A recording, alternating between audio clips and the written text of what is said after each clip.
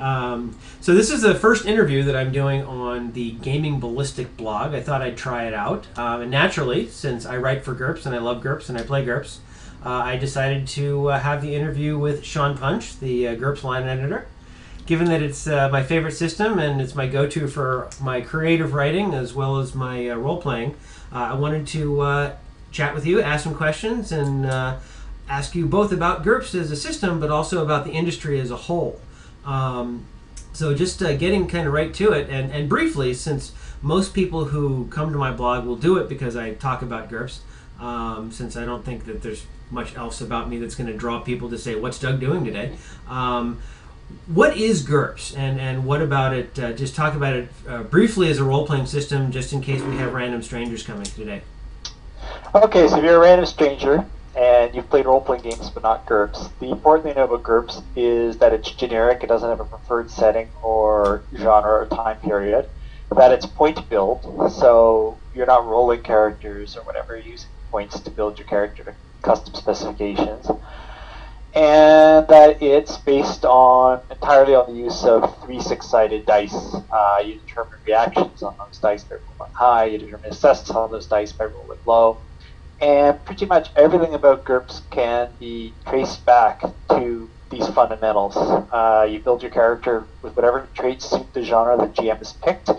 You pick that genre out of a hat if you like, but hopefully because you enjoy it, and hopefully because it's interesting. You build a setting using the elements of the system, and then you start gaming with it, with those characters you made. And the characters' choices and abilities will be from a huge list that'll hopefully be pared down by the GM's choices for setting and time period and so forth. And you apply them with points. And the points don't show up once you're in play, really. But you're rolling those 3 six-sided dice a lot in play against target numbers. You're trying to roll low, succeed. And that's the essence of it. And beyond that, it would get into particulars, and anyone who's a gamer but not familiar with GURPS is more than welcome to come to me and ask me those particulars, but I'm not going to take up Doug's time with that right now. So that actually makes a pretty good segue into one of the nice things about, and you've used a particular phrase before about either drinking your own bathwater or something like that, drinking your own Kool-Aid. Eating your own dog food. Eating your own dog food, that's their phrase of choice, that's right. And you've posted several long-running campaigns and campaign logs. So when you're talking about how things work in play and the rules and all that stuff, it's not just, oh look, here's a abstract rules meta system that's going on. You do things, you play the game, and so what do you think the strengths of the system that you oversee are, and how have you leveraged those strengths into these long-running successful campaigns? Okay, there's 2 questions. The strengths of the system, I think, is the quickest one to answer. The strength is that it can handle anything, so if I get a crazy idea in mind, I don't have to seek out a system first. I have some friends who are very insistent on a new system for each new campaign, and I understand that that's part of the fun for them. But say you're strapped for time, short on cash, whatever, and as a freelance designer of games, I'm always strapped for cash and time. You want to get something that can handle just about anything. So that's its big strength. It's a big toolkit. It's got all the tools. And as for how I make use of that, I mostly make use of it by just taking advantage of the fact that all those tools are there and I'm very familiar with them, and if I have an idea, I can usually realize it in rules terms in often a matter of minutes. It doesn't take me very long to come up with a way to use an existing component, or if I have to fudge something together because it doesn't exist, then something that's close enough to what exists. That's really the secret. Now, the secret to the long-running part, I'm not going to say GURPS can take any credit for that. That's got to do with finding a group of players. That's a whole other conversation, really. But I generally game with friends before I game with strangers. I generally approach a game as being long-running to begin with. I don't throw out everything in the first 5 minutes. I don't set off all my firecrackers with one big match. I like to have a long-term arc in mind. I like to move toward various waypoints along that arc, and I like to respond to what the players are telling me, either outright or implicitly, with changes to the campaign world, so it keeps it interesting for them. And in as much as GURPS is generic, it can't let me cobble together anything I want from tools. I guess it helps there because the players see me going in a direction that I perhaps didn't consider, or that maybe I wouldn't have considered. I can see it coming, and I can say, all right, there's a book for that, or there's a rule for that, or there's something that handles that, and I can go dig it out later, or even right now if no one sees me reaching for the rule book, and it'll give me that. Oh, fundamentally, I just said you can reach for a rule book, I can reach for a rule book, and I can be fairly sure to either have what I need or the tools I need to improvise a solution that matches what the players are asking me for, either outright or through their actions. That's all. Yeah. So, one of the things that I've seen on various boards and stuff is that, well, people never criticize GURPS. So I'm going to give us an opportunity to criticize GURPS. What do you think the weaknesses of the system are? Well, like any system, it's first and foremost not perfect. It was designed by humans who could consider every possible case about how generic the game is supposed to be, and they have biases. So, like any game, it privileges certain genres even though it's supposed to be generic. It privileges certain scenarios even though it's supposed to be generic, and it's only going to be as good as the people designing it when it comes to comprehension of things like math or science or whatever using to model the situation. Or, not to be too quantitative about it, only as good as the experience of the designers with various genres and genre fiction. If I've never seen some anime someone's talking about, I can't promise you the system I've worked on will emulate things of that very well because I don't know anything about it. That's the big weakness, really, and it's shared among all role-playing games, but it's especially noticeable for generic games because people often assume, rightly or wrongly, that generic means we'll handle anything. And I can come back to that later, but it comes down to, no, it really doesn't mean that. It means it can handle most things passively well, but some things obviously you don't want a specialized genre for. Specific to GURPS, it's got a few mechanical issues which make it less than perfect in some circumstances. Because all the task resolution is done on a 3d6 system. If you're not extremely conversant with modifiers that take probability ranges way outside that to decide into that range, then you can find yourself wondering, well, the limited range is restricted. Why not roll high, add, double up, whatever, to handle more range? And that's a valid criticism if you're not very comfortable with the system. Now, the system actually does address those problems with modifiers and with special cases for high skill, but in principle, yeah, it's a built-in flaw of the system, and I won't deny that. And another thing is point build itself, because it has the implicit meaning of some kind. Some people like to say it means every character is equally powerful. Some people like to say every character is equally flexible, but whichever of those you choose, it's not going to be entirely true that the power judgments or flexibility judgments will agree with any given person's idea of what's best. And like all point build, it's possible to come to degenerate cases where you're getting way too much for your points. And like all point build, there's some things which really have no fair value. Being invulnerable has no fair value. Being able to emulate what anyone else can do has no fair value. Being a god really has no fair value. So with point build, you do have these situations where if you're going to be rigorous about using the points, you're going to always be kept away from doing certain things to the system, however generic it claims to be. I remember once in the old 3rd edition days, I convinced my game master to give me the physical equivalent to eidetic memory, which was double or triple the points and blah, blah, blah. And boy, was he an effective 200-point character when something that was 4 times as expensive as mental skills got an additional multiplier. That was about my most shameless Munchkin moment ever. There's an excellent example of what I mean, however. It's because it's point build, an awful lot of what's in the system is linear. It's linear in points.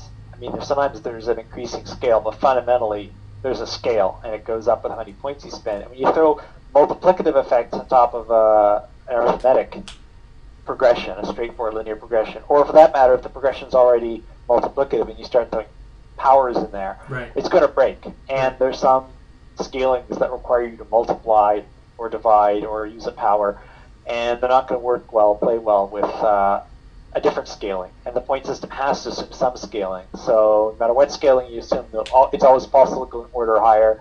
It's always possible to decide that's too extreme and you want to go lower, and it won't work as well for you. That's unfortunate, but it's the way it is with generic systems. You can't really keep everybody happy at every scale all the time. Yeah.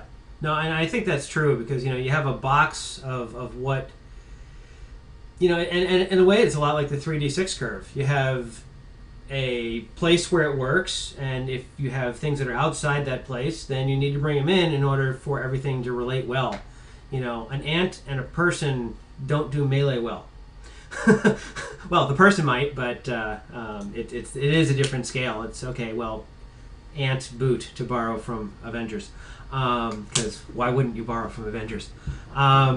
Anyway, so in terms of strengths and weaknesses, you know, the games that I've been playing recently are, I had one fun moment in Fate Core. I've been playing a little Gumshoe, which is really Trail of Cthulhu, and a bunch of Pathfinder recently, and as well as playing a Pathfinder adventure using the Dungeon Fantasy rule set, which rocks on toast, but we'll get to that later. What do you think, relatively speaking, are these strengths and weaknesses is the wrong word, but where do you think that some of those other systems that you might have experience with, and if you don't, you could ignore that part of it, where do you think it fits well, and where does GURPS do better and worse, and or really, what is the feel, I guess, of each system? Maybe forget the better, worse, absolute. How does each system make you feel?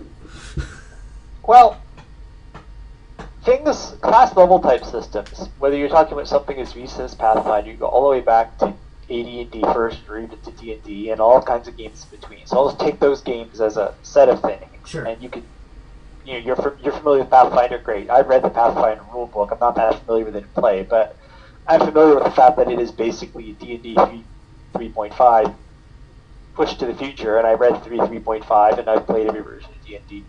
Those systems have going for them the one big advantage: you can jump in more quickly. Yeah, it's true that with all kinds of there's all kinds of options for character improvement, and as you get on with very high level characters, it's a pain in the butt to keep track of it all. And there's 20 different ways to get the same result. Some are more efficient than others, but you can jump in initially. There's a known finite set of abilities, a known finite set of character options. You can jump in and start right away, and no one has to deal with weird corner cases or with their inability to do math or whatever. There's not that many things you have to pick, and most people coming to the table, even if they gamed in Hong Kong, if they gamed in Sydney, Australia, if they gamed in Chennai, India, if they gamed in Sao Paulo in Brazil, it doesn't really matter. They have all played that system. It's got a basic set of assumptions that everyone knows, and you can, provided you speak the language that's at the gaming table, you jump in and know that your wizard or your pirate or whatever will be, for lack of a better word, the same as any other wizard or pirate, modulo your specific preferences, picks, and choices. Obviously things like whether he's got a pointy goatee and likes a rapier better than an axe or whatever. But the key thing is that it's got this familiarity. It's got this quick start, not just in the sense the game's quick to start with, but also quick in the sense that the gaming group is easy to jump into. And GURPS doesn't have that. The GM has to set out what kind of characters are okay, take a huge list of abilities and pare it down to the ones that he or she wants to see in the campaign. Players will have to deal with an awful lot of house rules because there's just too many corner cases to do with scale or technology level or whatever that the GM would have to come up with. And then you immediately have to say, okay, well, which of those are you using and what do they mean and how to find out about them? And there are a lot of choices from day one. I mean, from the minute you start your GURPS character, even if it's a low-powered campaign, you get all these points to spend, and you can spend them as small as one at a time, a 1-point skill or a perk or something, and it can take you a long time to spend them all. If you're spending 50 points on 51-point items, that's 50 choices, where your Pathfinder character is not going to have 50 choices full stop, not even if you start a little above first level. Just not that many choices to make. So there's that's the big advantage there. Now you get to something like Fate, which is another system I know about. I'd say Fate actually has about as much complexity as GURPS. A lot of people would argue with me on that, but I don't think I would step back from that argument. I don't think I'd step down, because there's a surprising amount of stuff you have to pick in Fate. They felt that the various traits fall into a surprising number of bins. Yeah, it's true, there's not necessarily, depending how you set up the campaign, there's not necessarily attributes, there's not necessarily this interdependence of scores on other scores.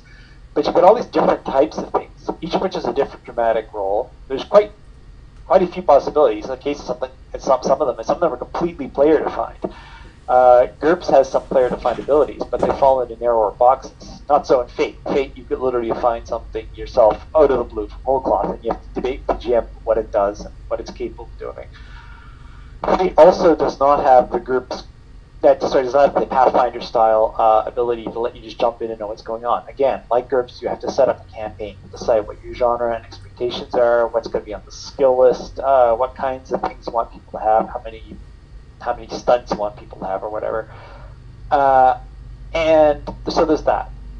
The Fate is strong in the sense that it's oriented toward dramatic play, which for an awful lot of players is much more important than mechanistic play. GURPS is very mechanistic. It's very realism-based. It may not be a realistic game. You finally throw in the superheroes and the talking snake men and the telepathic powers, but initially it's based on realistic roots.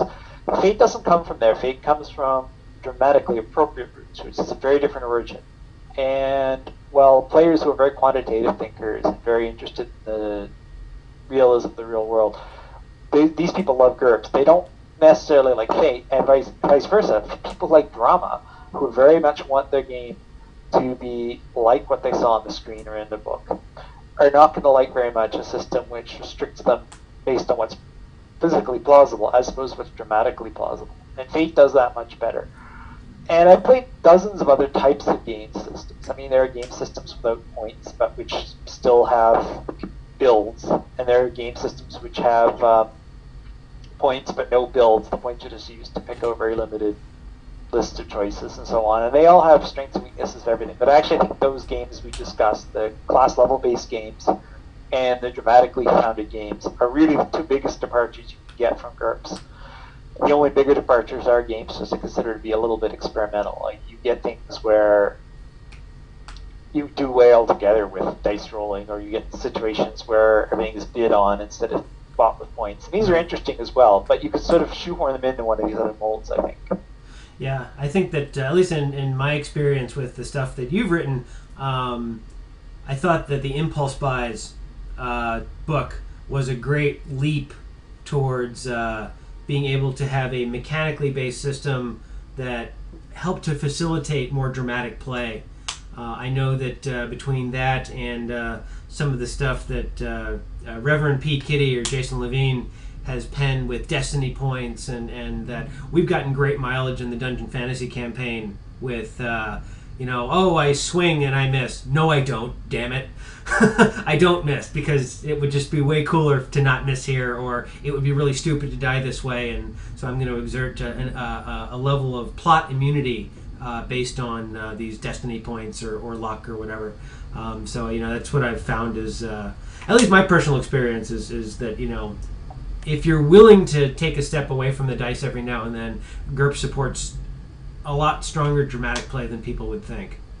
It does. And my particular windmill, what I like to charge at on my fantasy horse when I'm not actually trying to get paid, is bridging that gap. I think it's actually possible to have a set of physical basics, a realism-based foundation, and throw a dramatic blanket over it, and not have one or the other take over. I think it's actually possible to have them both working at the same time. On my previous campaign, my fantasy campaign, I did a fair amount of that. I let people spend points for outcomes, and I had a lot of stuff be destiny driven. Their characters all had big destinies, and I didn't pay so much attention to character points. People had totals, but they changed a lot based on what I felt like the campaign was going to do at that moment in time. And yeah, I still had things like weights for swords and pounds of force for how much people could pick up and throw around, and people had certain heights and weights and so many dollars in their pouch and so on. And I thought that was kind of a neat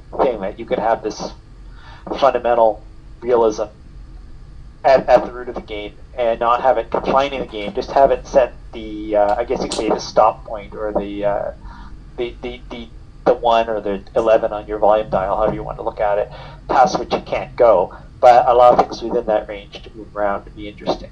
Yeah, one of the things that always amuses me is when you've got something where you're like, yeah, well, I have this advantage, and if I lose it, then there better be something that comes back to me to maintain my point total. I'm like, a couple years ago, I busted up my neck pretty hard, and the next day, I did not win the lottery, representing the fact that I now had, a neck injury, so I guess I can buy wealth with the disadvantage that I got when I lost the fully functional neck thing. So, I always have a good time when point totals fluctuate in play, and and stuff like that. But you hit on a point which I know you and I have talked about offline. So for those who don't know, Sean and I are not just strangers. We write this. I help. I submit proposals and all that stuff. But we've known each other remotely for years. For a long time. Yeah. But anyway, we were talking about this, and the realism thing I think is key because it's right there in the intro as a bit of fluff text that was written 20 years ago or more. That GURPS is realistic, and you've hit on it, and I've said it too. Plausible Wow. All right. Let's see if I can actually say that. The appearance of being realistic, right? It doesn't have to be actually physically real; it just has to feel that way. But so GURPS has that reputation for realism, and how important is realism to success in today's game industry? I think it's not nearly as important as an awful lot of people would like to think, and I'd argue even that perhaps it wasn't ever important. It's crucial to realize, poor choice of words there, but crucial to understand that realism was almost a fad when gaming first started. Now, I don't mean gaming on tabletops back in the day with von Clausewitz moving around wooden ships or something. I mean when role-playing games first started, the 70s. They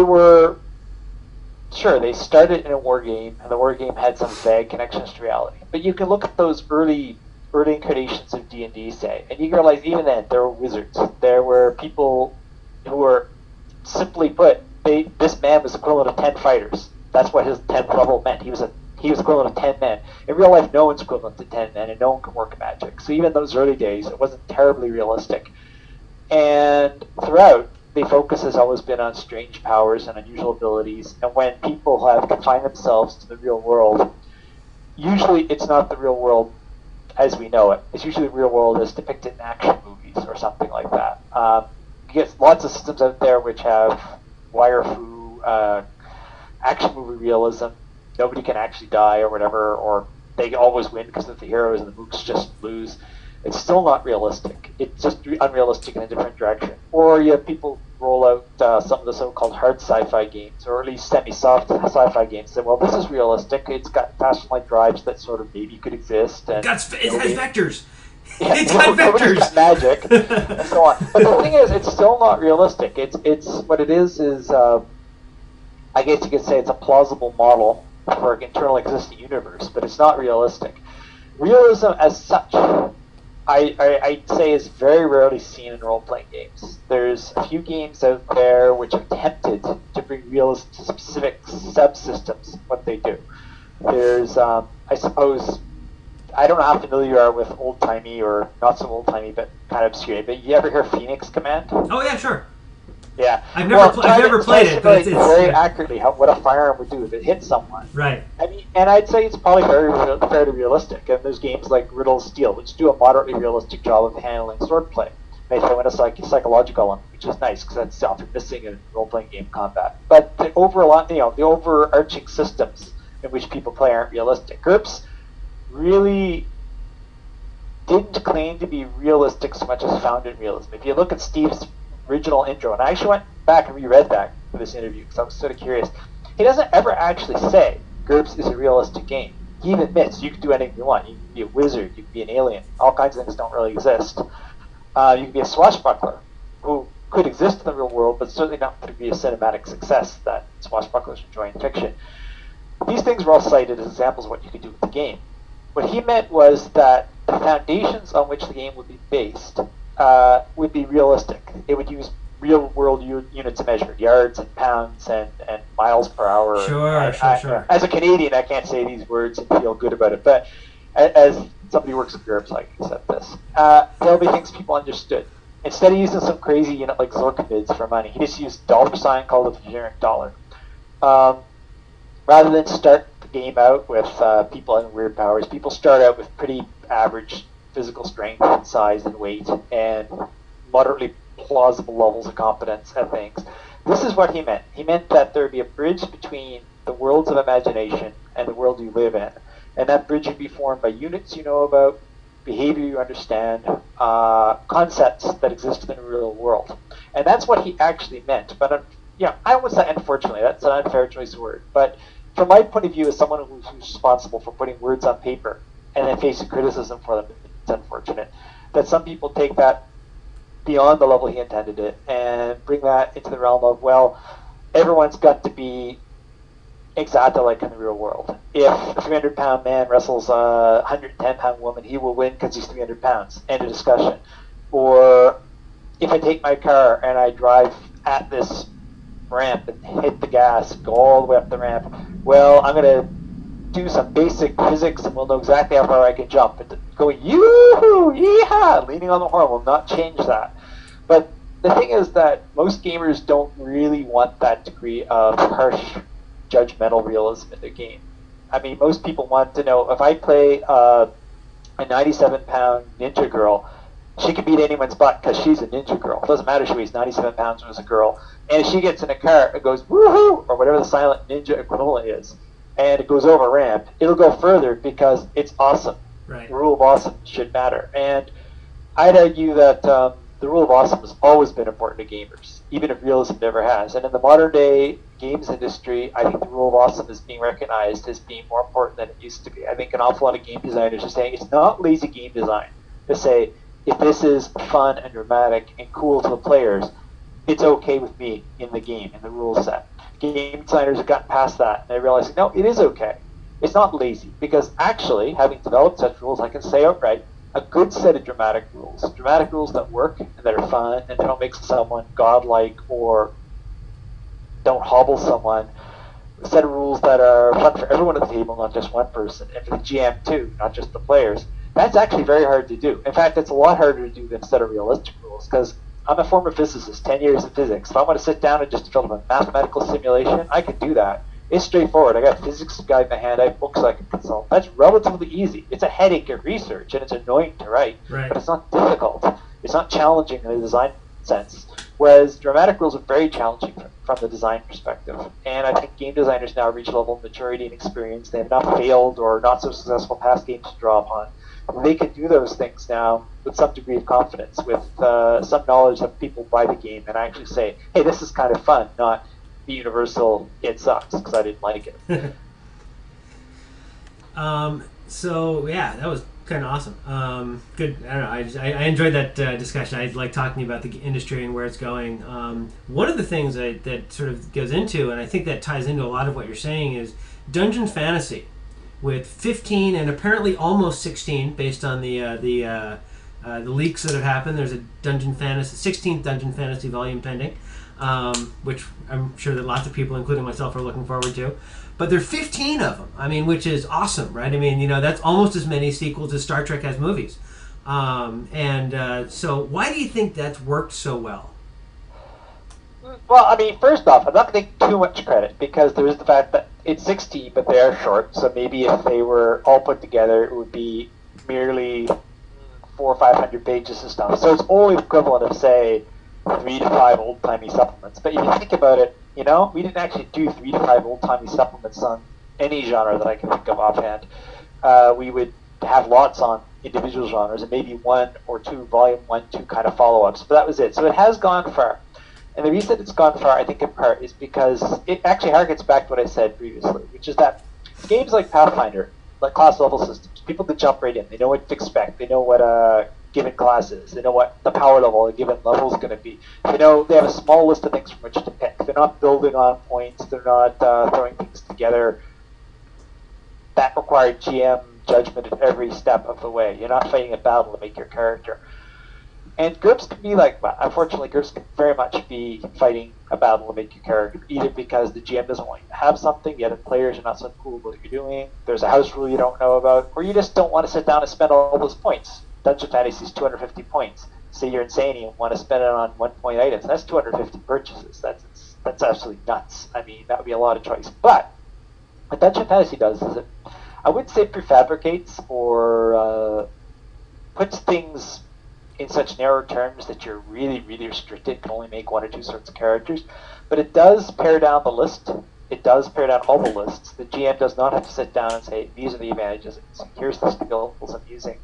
They're already pared down. The GM does not have to say, here's the character types I want to allow. They're already defined. The GM does not have to say, here's the genre we're gaming in, because it's a well-defined genre already, right, yeah. and Dungeon Fantasy had low-hanging fruit there, because it's a genre most people know well. But it also really circumscribes the genre quite a bit. It addresses what you're going to be doing in a campaign. You're not going to be spending points on the history skill, because that doesn't exist. Why? Because who sits around looking up history books in a campaign which is all about taking out your weapons and magic spells, blasting the enemies, taking their stuff, getting richer, buying better swords, learning better magic spells, wash, rinse, repeat.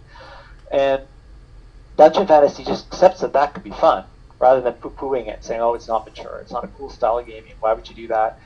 And then says, okay, but even though it's not mature, not cool, whatever, hey, it's still a point-based system with an awful lot of stuff, and we can add a little extra spin that isn't present in systems which are purely about the hack and slash, which it does. I have got that in there in lots of ways, and sometimes it's sneaky ways, like including in not so violent skill and giving it a use. You know, there are uses for some skills in Dungeon Fantasy too. You'd be surprised at. If you really sit down and read through that, you'll see there's an awful lot of stuff in there which isn't about hacking, killing, and taking treasure. There's actually rules in there for finding quests and selling maps and singing songs and deceiving people with words instead of violence and so on. It's all in there. That's something in a game that's pure hack and slash can't handle. GURPS can. Likewise, if you look at some of the character types, I'm reluctant to say classes, but they're basically classes. If you look at some of the character types, there are ones in there which aren't tend to be violent, first and foremost. The ones in Dungeon Fantasy 4, the Artificer and the Scholar, are not violent character types. The Innkeeper from Dungeon Fantasy 10, well, he bashes people to Pam when they get unruly. He's not a violent character type. And there's even some of the ones that I think are traditionally kind of violent or at least oriented toward conflict aren't. I mean, Phil Masters put together the great Dungeon Fantasy 9, which I really love. Summoners is a cool book. And those spellcasters, if you look at them, aside from the elementals, Joran's around blowing stuff up with fireballs, so fair enough, he's destructive, your classic wizard. Most of those types are actually really traditional mystics. You've got the demonologist who deals with entities from another world, usually evil, and he doesn't have to be throwing curses on people and murdering them and summoning demons to eat their souls. He could be there to fight demons, deal with demons, and Phil cleverly wedged in the possibility that he actually is a negotiator with demons or someone who handles social problems with demons in the campaign. Ditto the necromancer. Yeah, he can have 100 zombie servants and turn into a lich and get all creepy and all that. That's there for people who want it. But it's not the only possibility. You can also be someone who does much the same thing, deals with monsters on almost a social level, or at least on a spiritual level, as opposed to on a purely violent level. And the shaman is perhaps the best example, being a character who's a psychopomp and a ritualist, and not a pure violent adventure type. And the thing is that combination is what makes Dungeon Fantasy successful. It's the mixture of things people know and recognize, what I call the low-hanging fruit, the violence, the slashing, the hacking, the fireballs, the loot, all that good stuff. It's there. It's not missing. It's done in spades. The Dungeon Fantasy 11 power-ups throws in boatloads of ways to get better at just that stuff and nothing else. At the same time, there's enough of the underlying generic point build system there that things that go a little out of genre, or that would cost points that maybe aren't so well spent in a fantasy campaign, still have meaning. They could still be put in there if people want to have more thoughtful characters. And you could have a principle of a party of adventurers where 3 people are playing, say, I don't know, a wizard who blasts things with a fireball, a knight who goes around whacking stuff with a sword, and a thief who goes around shanking people in the back and taking their wallets. And at the same time, 3 other people in that exact same group could be playing a very thoughtful cleric built with some of the more unusual cleric modifications in Dungeon Fantasy 7, who's, say, a cleric of love who goes around trying to get people not to fight, wearing a skimpy outfit, saying, look how sexy I am, look, I'm power of the love god. And you can have someone else there who's I can't unsee that, you know. Now I'm picturing you in a skimpy outfit saying, "Player to the love god." It's not my thing, but someone could do it. Just someone could do it. Okay, you know. But and the shaman could be there, being like a classic shaman, drinking mushroom tea and seeing crazy visions, talking to spirits and spirit wolves and things. And there could be an innkeeper there whose main job is keeping people fed. And who's really good at it because he's got 250 points spent on keeping people fed, so they don't starve and they eat very well and they have very high morale and everything.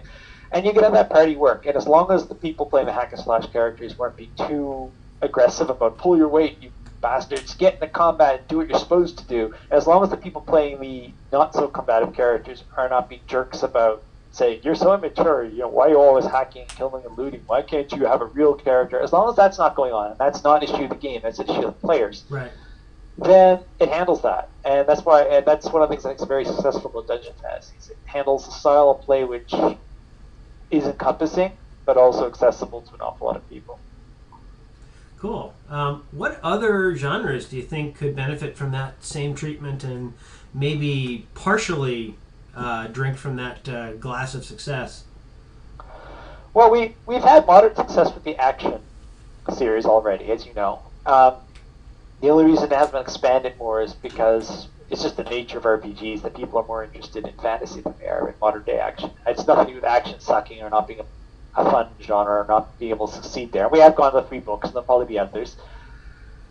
Jason's Monster Hunters has gone to several books. We have more planned, hopefully, and it's going to spin off even into the Ritual Path Magic supplement for thaumatology sometime in the hopefully not too distant future, because it's a cool magic system. And for that matter, action spun off. Gun Fu was very much a spin off from action. Yeah. So those genres are obviously have a lot of room for success in that realm, because they're first and foremost very action oriented genres. Action from its title, obviously, but also the fact that it's about shooting guns and hacking computers with the bad guys, chopping down the door with a fire axe, and so on.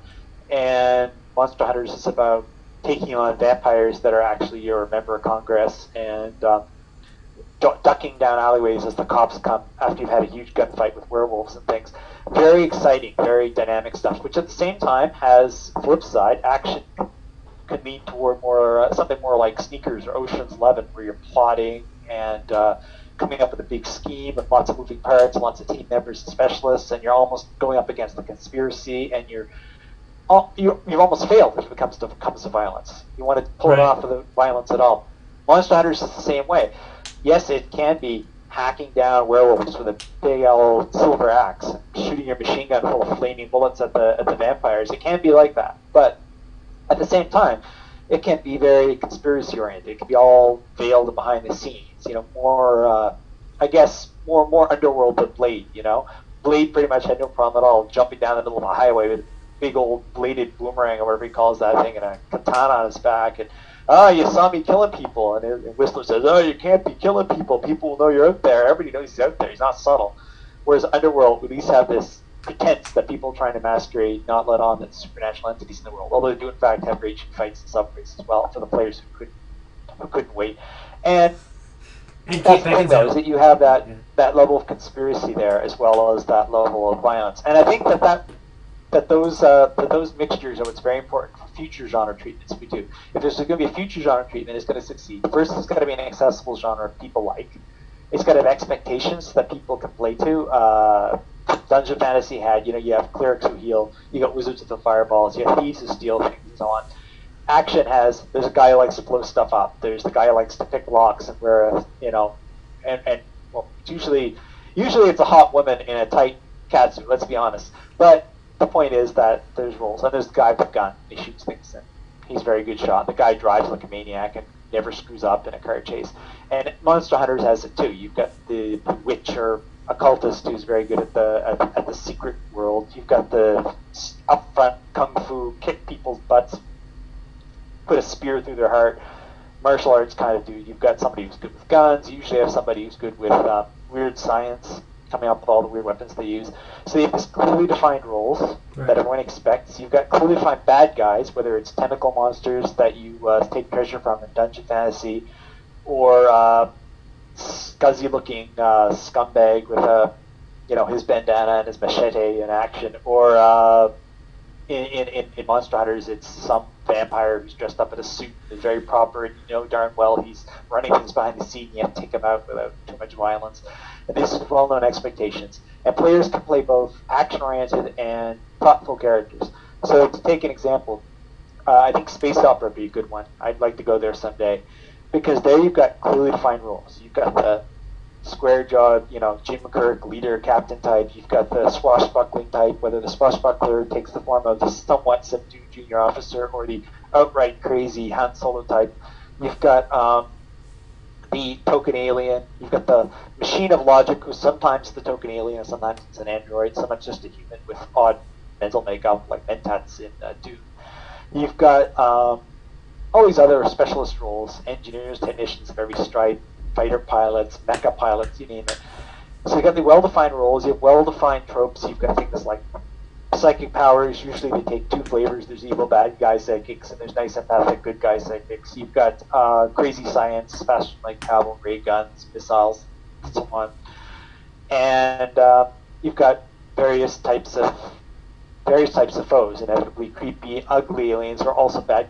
You know, they're bad and they're ugly. The good guy ugly aliens who are lovable despite being ugly and very creepy. And bad guy humans who are betraying their own species, and so on and so on and so on. You've got all these elements, and then you've got this possibility, this range of everything from action to thoughtfulness. You've got, on one hand, fighter pilots and crazy people who swing from door frames while they're throwing their big two-fisted punches and two-footed kicks and all that insanity, and shooting ray guns first and asking questions later. But the other side of the coin, you get people who talk the technobabble and sit around with the computer and solve the technical problems and reverse the polarity or whatever, and so on, and they get to solve things thoughtfully, and even total non-combatant types who are empathic or diplomatic and who deal with the strange-looking aliens or the evil humans through mind games and talk and chatter.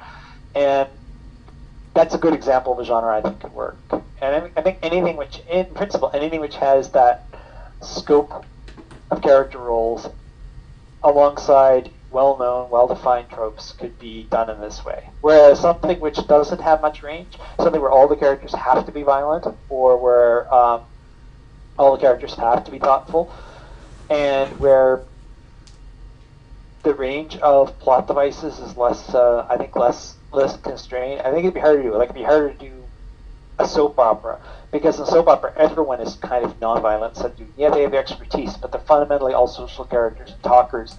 And there's no well-defined genre expectations. There have been soap operas out there where some of the characters were outright supernatural. I mean, I don't watch soap operas, but I've heard that there are soap operas where ghosts of previous characters come back and where some of the people are apparently aliens and things. And soap operas, likewise, can be very grounded and very set-oriented. You know, all this entire soap opera is at a hospital. This entire soap opera is in this one room. I mean, these things exist. Most of the classic soap operas are very well defined, but they're within a certain physical set of space and a certain dramatic space. But if you look at that physical dramatic space is so different from the other physical dramatic space soap operas is that it would be very hard to come up with a generic soap opera. Yeah. No, it's interesting because you say some things that really resonate, because a lot of what you're describing, I think, are the things that make successful multi-season TV shows. And, probably, yeah. Right? And even when you take something like one of the shows that I got into, and the wonderful thing about things like Netflix is you can watch them all at once, but then you're starved for things that come after, was a show called The Unit, which was about Delta Force. And you think, oh, well, that's kind of boring because, well, they're all just badass soldiers.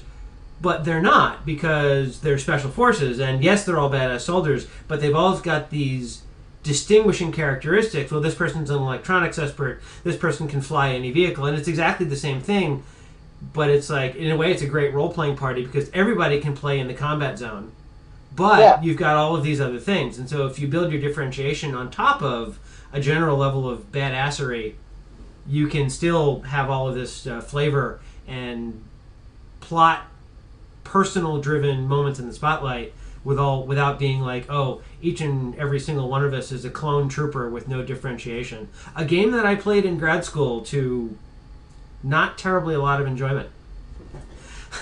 Someone ran that one, which was less successful than we asked a guy to come in and run a GURPS campaign, and as it turned out, he had a homebrew system that he wanted to try out, and he managed to layer that on top of our characters in a way that very quickly we weren't playing what we thought we were. But, it was short-lived, and therefore was worth the time that it took. Last question, I guess. I want to do, since we seem to have seen the reopening, hopefully, of the GURPS pipeline, GURPS content is basically fan-driven. You and some core people do a lot of work, but really, it's write a proposal, get it approved, and then go. As the pipeline for GURPS clears, what message do you have for prospective creators? Well, the first and most important message, and yeah, this probably comes from our sponsors, so to speak, as opposed to from me personally, is do keep an eye on the wish list. It isn't something we consider to be restrictive or a constraint on what we will and won't accept, but it is a first level filter. And if you're new, especially, you don't want to try to broach some topic that we've not expressed an interest in, because you're fighting an uphill battle. Then you're both fighting the fact you're unknown and fighting the fact that we didn't have a first order interest in having that supplement done. So we're going to be asking ourselves, do we want this person to be the one who gets the special leave to do something we're not so sure will sell, or do we want to have an author we know and has done stuff for us tackle something like that, because then at least we know the name will sell a few. And yeah, it's sales oriented, but it's a business, so I can't deny that that's very important to us. As well, take the time it takes to read the style guides and formatting guides. I know that stuff's really boring. I hate it. I'll outright say, if I could take this book right here, this is the Associated Press style book. If I could take this book right here and just, I don't know, put it in a fire, I'd probably be happier. It doesn't actually make me happy, and I'm not going to turn my camera around because then I'll get to sit down, but I got a whole wall of prints. They don't make me happy either. They're all style guides. It's like dictionary, biographical encyclopedia, more dictionary. Oh look, another dictionary, 1, 2, 3, 4 style guides, and 2 guides to grammar, and oh, there's a thesaurus here too. And that's just in paper, and now I've got digital guides as well. It's really bloody boring. I won't deny that. But, and it's a big but, the marketability of not your game to gamers, but of your manuscripts to us as publishers is based on how little cost we think we can produce the product for. If we think it's going to be a hard edit, then we're less likely to be interested. And when I say hard edit, it can mean a lot of things. It does not necessarily mean the English language. In fact, as an editor, you can tell I'm an editor because I'm kind of balding a bit here and look kind of boring. And I wear glasses. But as an editor, I can tell you, fixing the English is the easy part. I can fix English quickly. I can fix English in thousands of words in no time at all. But fixing the other things we want is very difficult. And people haven't followed the style guide, that's what I end up doing. And little things like knowing which game terms are capitalized, where we boldface, how we format character sheets in print. Yeah, it's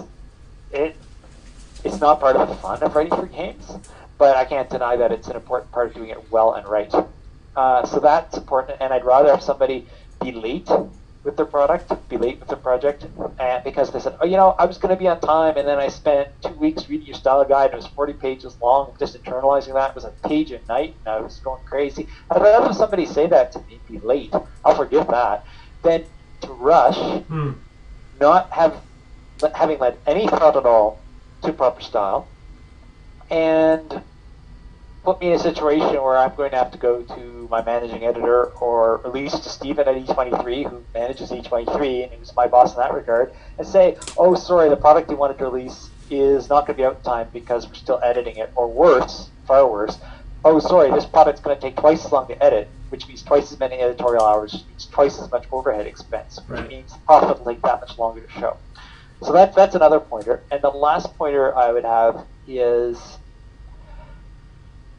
don't get so immersed in your subject that you forget that you're writing for an audience. And that's a complicated one, and I'm not sure how easily I can explain it, but I see it often. So I'll just say, you may think your topic is the coolest thing since sliced bread, but it's important to remember that people who are playing a generic game are going to be big into possibly a setting you've never heard of, very probably a genre you don't play, quite likely a style of play that isn't your own. And your enthusiasm is usually found in one or all three of those things. It will not come across to people. What will come across to people is your knowledgeability, sure. But just remember that you have to be able to reach out to people and pull them into what you've written and make it interesting to them.